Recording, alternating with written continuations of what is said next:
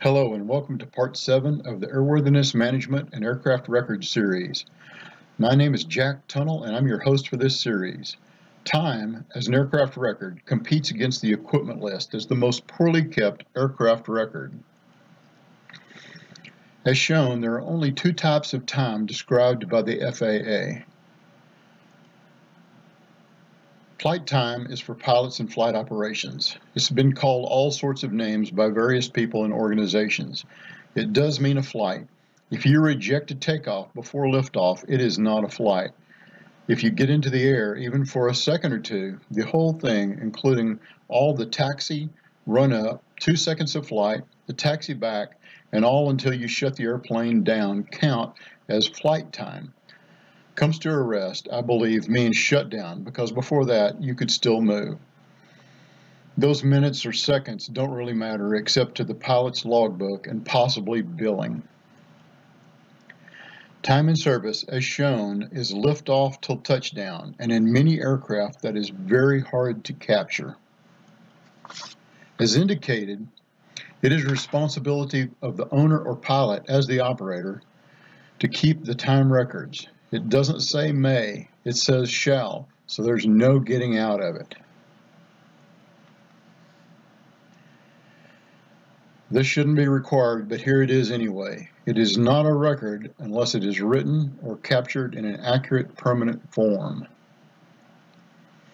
The challenge is how you gather the time data. It takes an incredible level of focus and attention to detail to gather time in service data without some form of help. Aircraft with weight on wheels signals or a squat switch can drive a Hobbs meter and be accurate.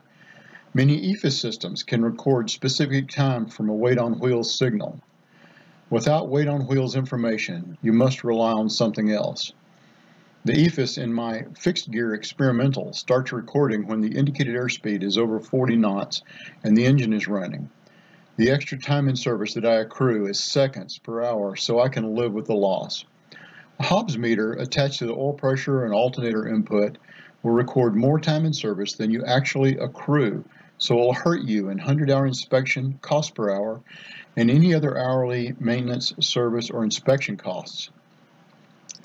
If you use a recording tack, you will record more or less than actual time in service depending on how hard you run your engine and how long your warm-up and taxi is.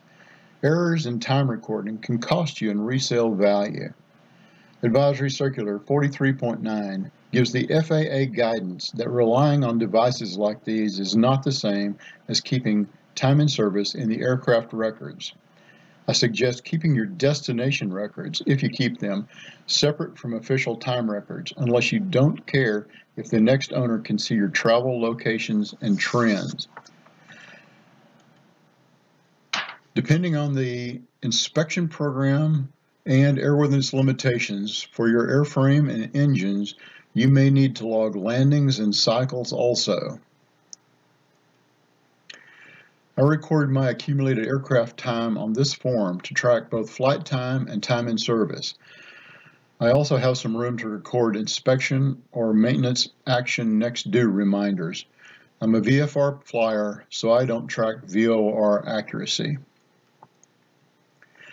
Here's another form that adds a place to record your Part 91.171 VOR checks. As I've mentioned before, these forms are easy to create in Excel or other spreadsheets or form makers. The thing is to record your times per flight or flight day to create a usable aircraft record as part of an audit-proof record system. I suggest reviewing your math at least by the end of each sheet. I've seen hundreds of hours in landings added or lost with an addition error or transposition. If this gets audited, you want to be correct. Send me an email if you want a copy of one of mine. I'll send you the form in a PDF. You can see that I use and believe in the utility of a 3-ring binder to organize my aircraft records. If any section becomes unwieldy, I move the old records to a file for the aircraft. Send any questions in an email and I'll try to answer you directly, and your question may make its way into a future video. Thanks for watching.